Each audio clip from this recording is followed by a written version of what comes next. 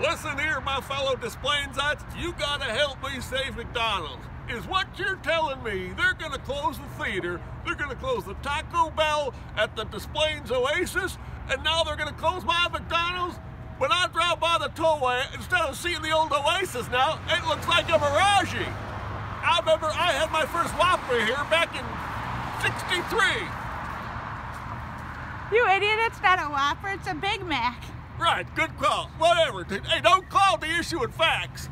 I'm just saying, this McDonald's, we've got to save it. We can't have the wrecking ball come down with it. You idiot, not this McDonald's, it's this McDonald's. Wait, is what you're telling me they're going to knock down the McDonald's museum? Well, that's just plain un-American. Displainsites, you got to unite with me. We can't have this. I've about had enough.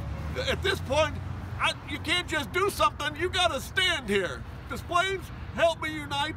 We've got to fight this thing, all of us together. We've got to make sure they're not going to knock this thing down. What are they going to do? Put up a bank?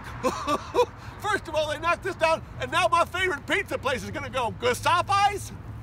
You idiot, it's Giuseppe's. Oh, pardon my French. In fact, the only French I know is the fries. That's a good one. Fries. Wait, that joke is up, and it's good. Displainsites, please help me. Let's fight this thing. Thank you.